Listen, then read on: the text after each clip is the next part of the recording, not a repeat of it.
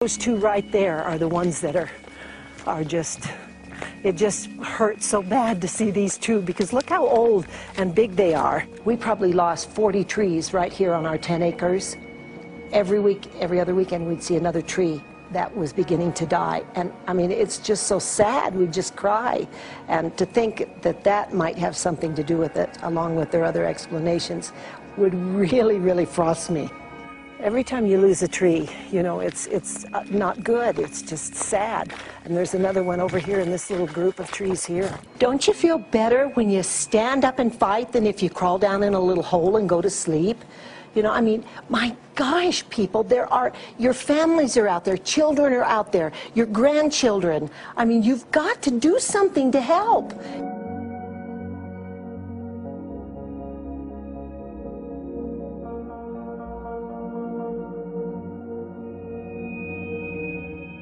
My greatest hope is to get people to question, and hey, if they don't wake up while we're there, I'm hoping to plant some seeds. We're going to the most beautiful place on the planet, Hawaii. Plant some seeds. We're going to the most beautiful place on the planet, Hawaii, to see what's going on, collect some data.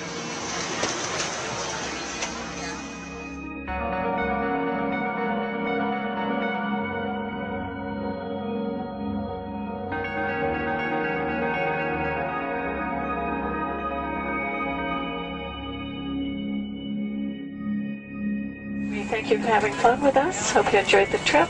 Have a great vacation and welcome home if you're lucky enough to live here. Thank you.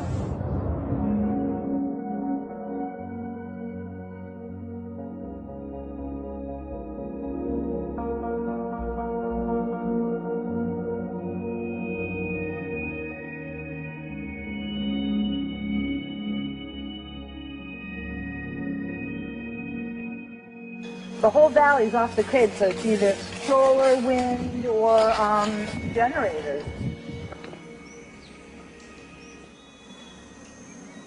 Look at this, man. Yeah, the mind can't even conceive of it being like this. Right. Yeah, right. Even coming here, and one would never think, you know, in paradise that it's getting destroyed. And they're doing it island style. They do it off the island, right? They do it off the island, so they don't, you know, you don't see the chemtrail airplane. The theory is that they're spraying the ocean, offshore, and it's coming in on the... And it's coming in. Now these are coming from the west. They're also spraying on both sides today. A lot of this stuff is actually chemtrails coming this direction.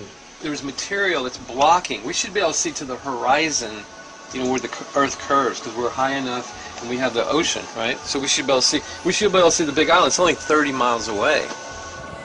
And you can see it's not a blue sky behind it. That's the key. It's all, you know, has that kind of weird looking blue, like silver blue, I call it. And this is a nice day. You know, there's no more blue sky. The night, we're going to look at the stars at night, and it's like, you'll see, you can count them. There's so few stars at night now. There should be hundreds of thousands of stars, and I can count the stars. There's like one here, and one planet here. It's like, you might see, some nights you'll see 100, some nights you'll see 10. This is what concerns me, this kind of stuff right here. It's just soft. Okay. This just comes right off, this bark. That's not natural. Where I've seen hundreds of thousands of coconuts and I've never seen it falling apart like that. Look at this, you guys. I've never seen anything like this. They used to trim trees all the time in the Big Island. I've never seen anything like that. That's why I'm concerned. Not an easy task that you have here on the island. I could see the skepticism because it is so far beyond anybody's reality. It's amazing. It's just amazing to try to look through somebody else's eyes. Like my eyes, I can see this so it's like night and day, and other people it's just the illusion is just so deep.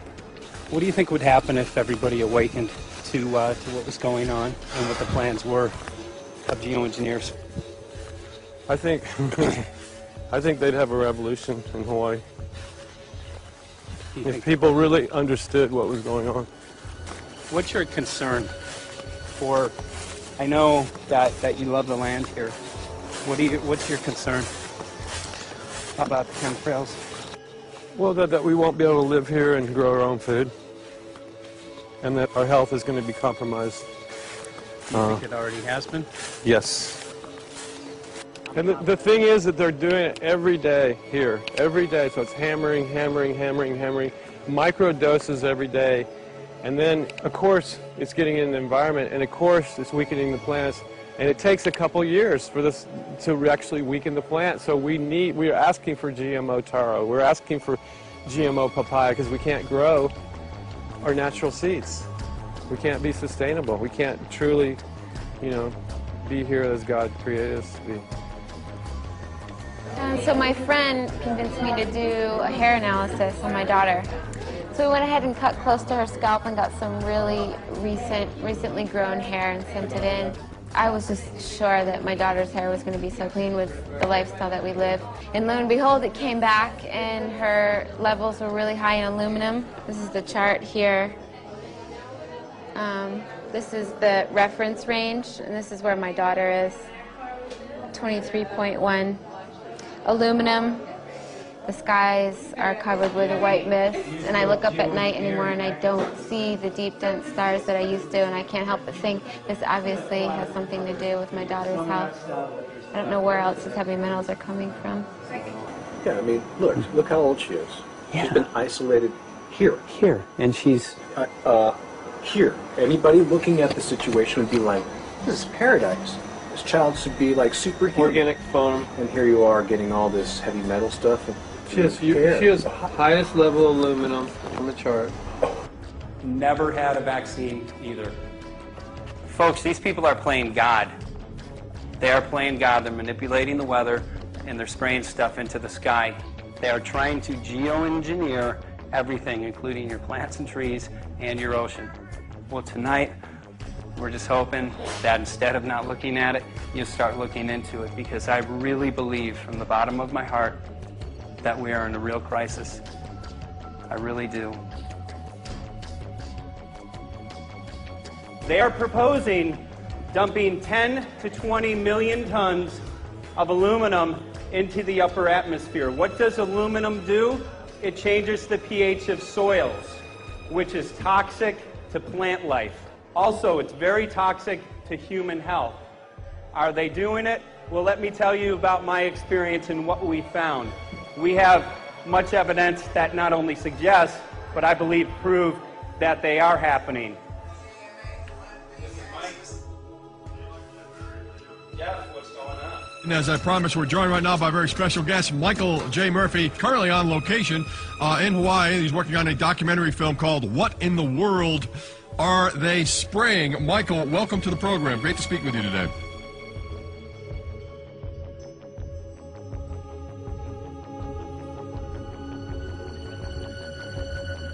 I had a friend who recently, he's always looking at things from a different perspective. He's a bit of a conspiracy theorist, you know, and he says that whenever the president comes to LA, there's no spraying that week. Could you have a better place for an interview? I mean, look. This is being done over our farms and over our things. So basically, they want to eliminate our ability to eat organic food, have clean water. So in some ways, it sounds to me like, and you know, again, it's just a projection, but it sounds to me like this is control. How do we control the masses? Yeah. How can aluminum be good for you in any? And what was the second chemical you mentioned? It's barium. Barium, aluminum. Obviously, those are toxic to everything. To human health. To human health, to farms, to animals, to everything. 61,000 parts per billion. And there should be a government alert at 1,000? At 1,000, people are drinking this. People that climb the mountain, they're drinking that snow. It's poison. Oh my God, that's so disgusting. So that's 60,000 times above regulation. Exactly. 60,000 times above regulation. And I've talked to friends, and they're like, well, that's just ice. That's just condensation. And I'm like, you can talk to a second grader. Ice doesn't float in the sky and spread out that way, you know? You're not an expert, but you're a concerned citizen who said, wait a second. Who's actually doing the research. Yeah, you're doing the research, and that's what we need to do as Americans and say, you know what, I want to know what's going on. I want to know what the FDA is doing to my food. I want to know what the government's doing with my air, my water, and the soil. And, you know, it's just great what you're doing, and I just, my kudos to you for bringing light to this subject. Put all of the theories aside, just what geoengineers are proposing and what's being found is scary enough. So we can just address that. And I encourage more people to just step up and ask questions and do what he's doing. So thank you, Michael, very, very much. Aerosol spraying aluminum affects everywhere, and we have a beautiful tropical climate which I believe might be in jeopardy. So we wanted to not only come and bring the message of what people were finding around the world, but encourage people to test for the aluminum, strontium, barium. Essentially, I think it was an effective trip. I saw a lot of people here in Hawaii, in Maui, awake and not only curious, but willing to look into this deeper, and that's my only hope. This is one of the boldest moves, I think, from Ed Griffin yet.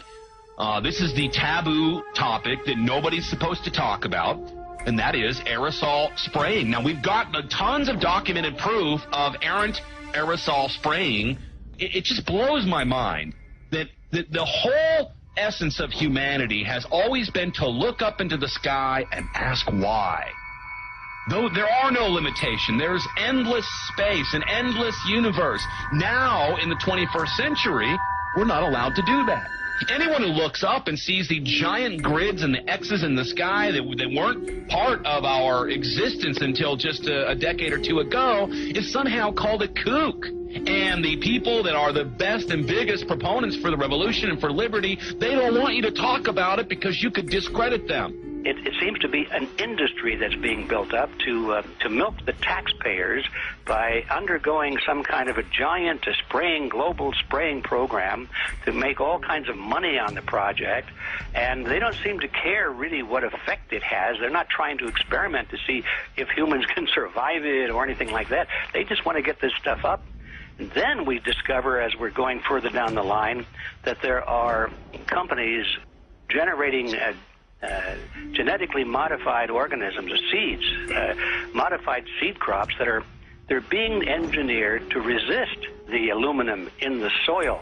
And a lot of crops won't grow in that, and so now, after they've messed up the soil, all the farmers were going to have to go back and buy seeds that have been genetically engineered to resist the aluminum that have been put into the soil, and all of a sudden mankind is completely dependent upon these companies like Monsanto and other giant agricultural firms. You can't even grow natural seeds anymore, and we're looking at that. It's a shocking thing. I hope we don't find that that's true, but all the arrows right now are pointing in that direction. We get into cost-benefit analysis here because there's also HARP could be involved in this, geoengineering, as you guys mentioned, which is documented heavily in Dennis Kucinich's bill, that is the Space Preservation Act, which, by the way, I don't think got through Congress. And then Kay Bailout, as we call her here, Kay Bailey Hutchinson, also put together some legislation in order to qualify geoengineering, which, again, is supposed to save us all from global warming. But it is cost-benefit analysis because they can benefit